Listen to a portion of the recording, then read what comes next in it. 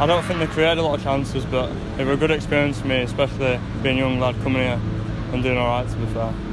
Every game's a learning curve. You just got to develop each game. You can learn something from every game, no matter what level you're at. And I feel like every game I'm learning, and after I'll speak to the gaffer and see what I can do better.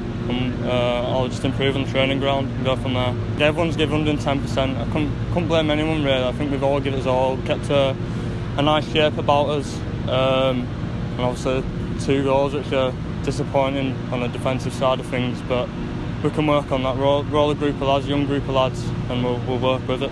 Playing kind of youth football, just on the evidence of what we've seen today, I mean, you've been up against, been there, seen it and done it, centre forwards like Stephen Fletcher, who's been kind of bullying players for years and years and years, and Surridge is not a big league, not a small man either. So what do you learn from that in 90 minutes of football? I think both of them brought a different side, whereas the second half they ran a bit more in behind, and I think they stand behind you, whereas normally in the youth team everything's in front of you and they're off your shoulder, you've got to be scanning. It's a massive learning curve for me, and I managed to get Fletcher's shirt as well, which I'm happy about as well.